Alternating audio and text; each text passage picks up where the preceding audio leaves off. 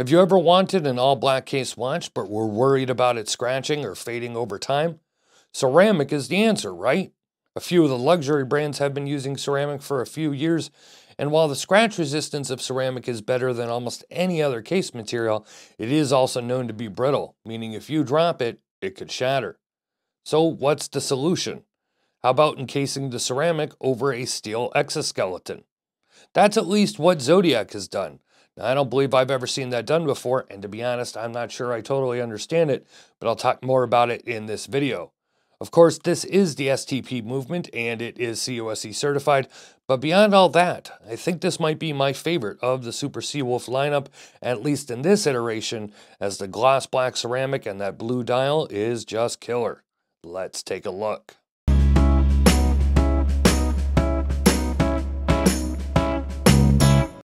I will put up all the specs on screen, but as you see, this is pretty much the same as all the other Super Seawolf 40mm watches, but now it is all ceramic. Well, kind of. Pricing is $1,700, which is quite a few hundred more than your steel versions, and at least at this point in time, it only comes in one dial color, this striking dark blue, slightly textured, and slightly gradient dial. But before we get to the dial, let's talk about the case.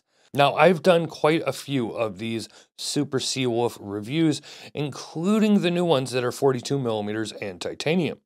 But this is the 40mm model, and I have talked about in previous reviews, I wish they would make the same case a little bit larger and have slightly larger crowns as well.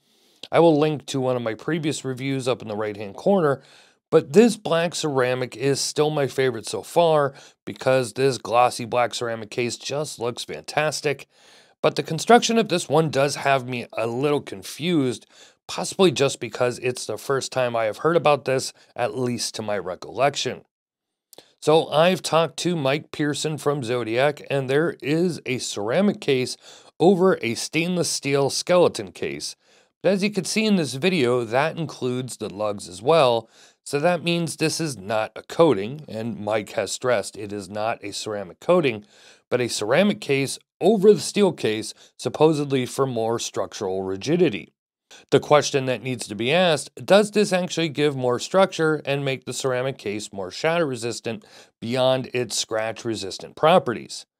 That's not something I could really answer, but it does make me wonder, if this was dropped really hard, would the ceramic shatter and just give way to the steel case underneath?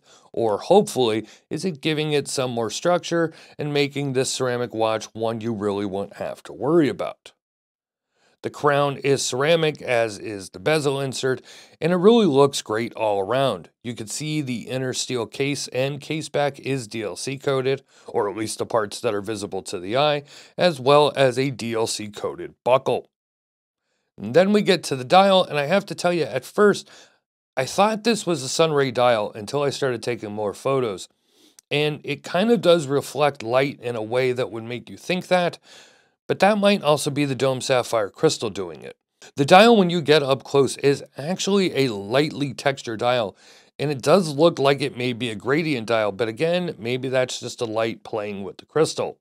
I'm going to try and show it here on video, and if I feel I didn't do a good enough job of that here, I'm going to throw up a picture I took that you could see it as best as possible. Another thing I realized when I got close up with the lens is the applied markers are matte black, not gloss black as I originally thought. In most light, they do look glossy and really match the rest of the ceramic on the bezel and the case. Either way, I love that they went black on the indices and the minute hand. The hour hand is steel and the second hand is white, giving it a nice contrast.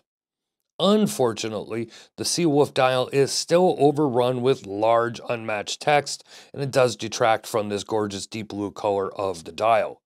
I mean, combined with the black indices and hands and that gray chapter ring, this really is a stunning looking dial. I just wish the text was at least smaller.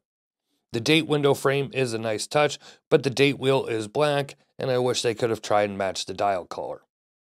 Of course, this is the STP 1-11 movement, COSC certified, and some just don't love this movement and have had problems with it, specifically with the crown and winding.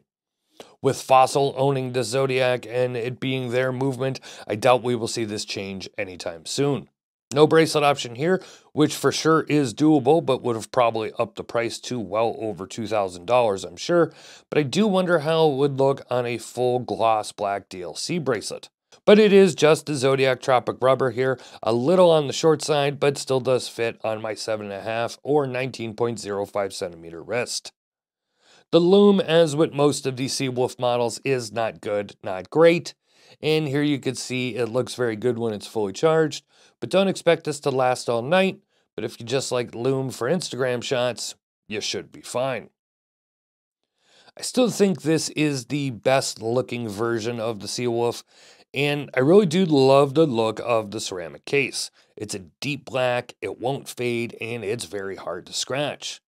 I'm not sure if the steel case underneath really does anything, but if you're buying a ceramic watch, whether it's this, a Panerai, a Rado, a Bell & Ross, etc., you do so with the knowledge you're going to need to be a little bit careful. And price-wise, I think it might be one of the cheapest ceramic case watches out there for a dive watch with a COSC movement. This is limited to 500 pieces, so not sure if they will be making more variants of it at some point, but I bet they will, as this case style really seems to be their bread and butter at this point, so it should be interesting to see what they come out with this new year. Let me know what you think of this ceramic Zodiac down in the comments below. It'll be interesting to hear your thoughts. You can find us on social media, Facebook, Twitter, and Instagram. It is at Watch Report.